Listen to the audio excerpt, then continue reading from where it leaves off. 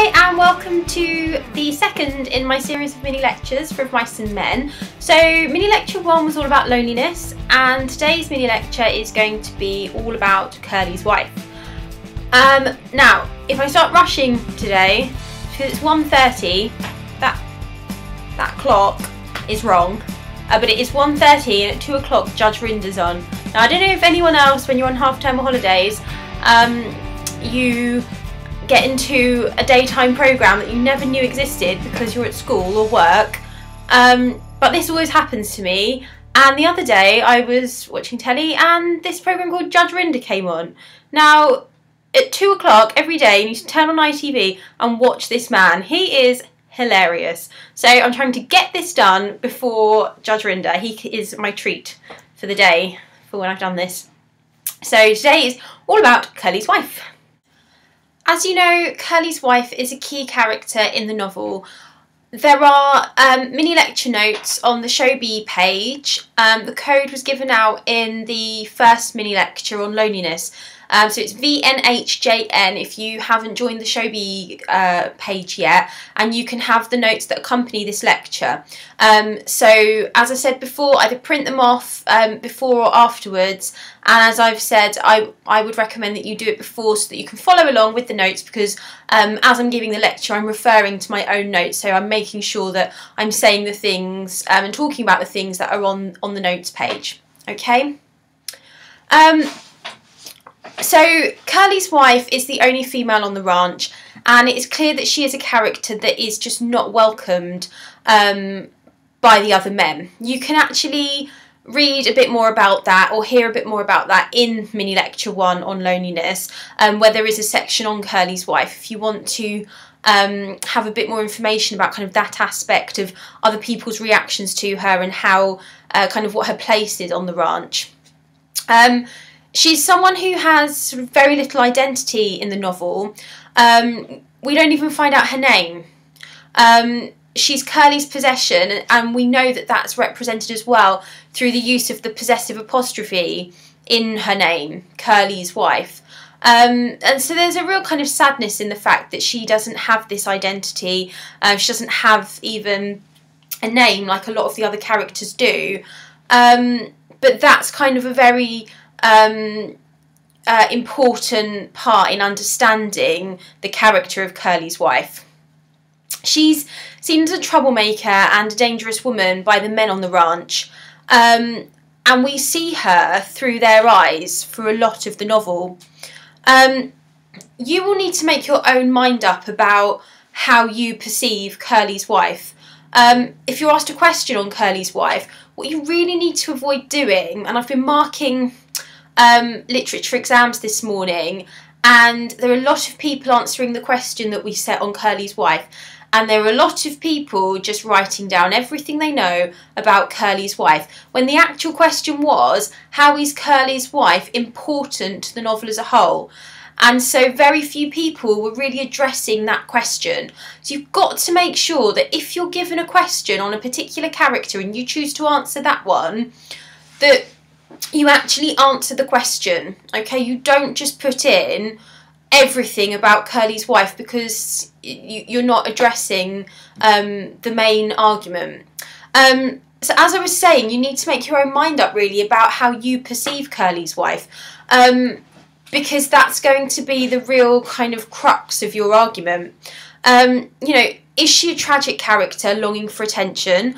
Or is she dangerous and someone that should be avoided, as most of the men on the ranch see? Whatever you decide, you need to be able to support your argument with evidence. It's quite important to note that we hear about Curly's wife before we meet her. This means we're not necessarily given a reliable opinion of her. Candy in particular makes several comments about Curly's wife, and it's him that kind of brings up the topic of Curly's wife in the first place. Page 30 and then on page 31 he says that he thinks Curly's married a tart, and then he tells George to look her over. And so we're initially given this kind of image and impression of Curly's wife that is based on the way she looks, and the fact that he's encouraging George to gain an impression of her and make a judgment of her based on looking her over, is something that seems quite unfair. They're only seeing her kind of on what's on the outside. None of the men on the ranch, particularly Candy, ever give her the opportunity to kind of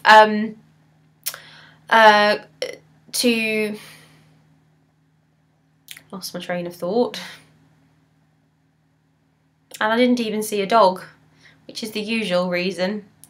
I'll have to start again.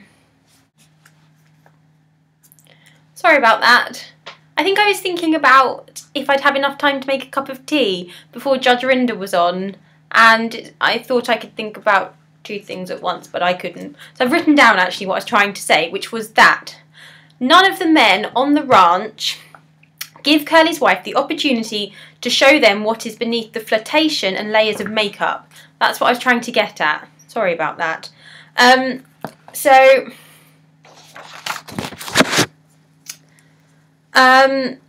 It seems as if she's been judged before she even has any opportunity to kind of present herself for who she really is. And the sad fact is that she's never given that opportunity. On page 34, this is where we meet Curly's wife for the first time, when she says she's looking for Curly, and Steinbeck gives us quite a detailed description of her appearance. And so it's almost as if he's urging the reader to see Curly's wife in the same way as the men on the ranch see her. At least to see her through their eyes. It says, one of the quotations says, she had full rouged lips and wide-spaced eyes, heavily made up, her fingernails were red. So, students often really want to talk about the use of the colour red, which is obviously perfectly fine, it's a good thing to focus on, but it's not enough just to say, Curly's wife wears a lot of red because she's dangerous. You have to look a bit more into it. You need to look at kind of the associations of the colour red, and kind of why Steinbeck has her in red, or why Curly's wife would choose to wear red, and this idea of gaining attention from the colour, and that kind of thing. So by all means talk about the fact that she wears red, and it is symbolic, but don't just say, oh, Curly's wife wears red because it's a dangerous colour. You need to say a bit more than that. George's reaction to Curly's wife gives a really clear indication of the effect that she has had on him. He says, she's a rat trap if ever I seen one. And he clearly perceives her to be someone who is not to be trusted, and worse for George, he cannot trust Lenny not to do something stupid around her either. He obviously is very aware of how Lenny behaved when they were in Weed, and the trouble that he almost caused with the girl in Weed when Lenny was holding onto her dress, and she obviously accused him of assaulting her. And so George doesn't want a repeat of this, and this is why he sees Curly's wife as someone who is quite dangerous, because he not only mistrusts her, but he kind of mistrusts Lenny at the same time, in that although he knows Lenny wouldn't purposely do something bad, he knows that Lenny doesn't always make the best choices. And so the combination of the two together is, as we've seen, catastrophic. So his feeling of danger and telling Lenny to stay away from her is very much justified at the end of the novel. Due to the fact that Curly's wife is an outsider on the ranch, she's the only female, none of the men really speak to her, she is able to observe all the goings on, and so this does actually make her quite a perceptive character.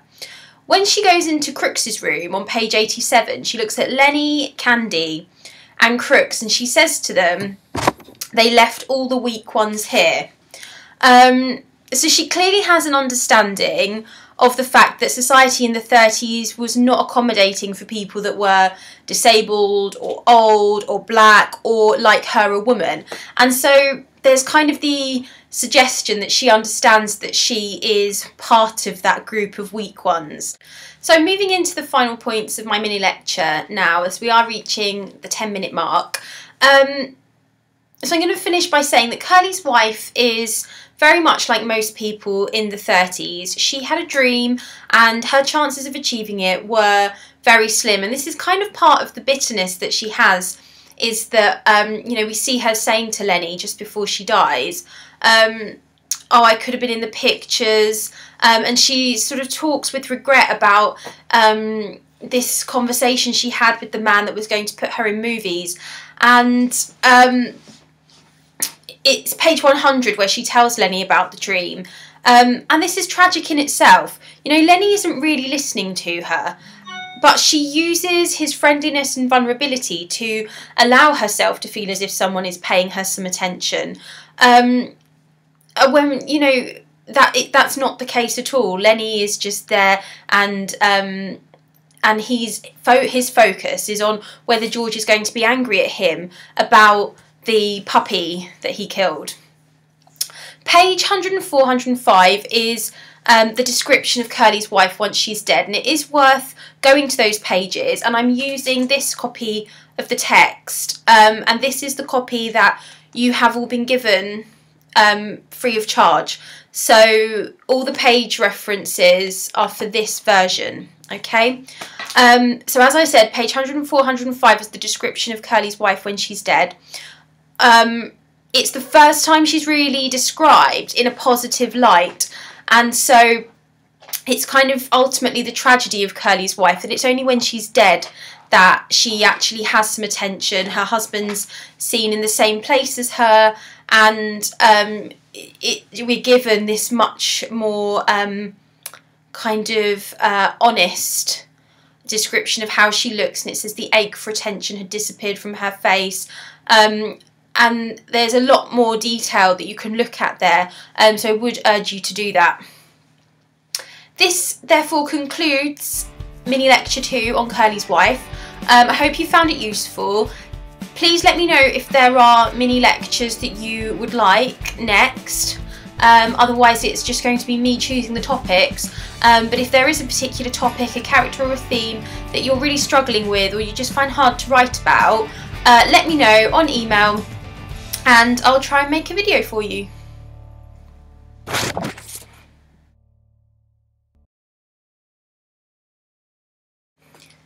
Look who came! Are you on the camera? Is that you? It's Lily. This is Lily. Say hello. Don't be naughty. Hello. Okay.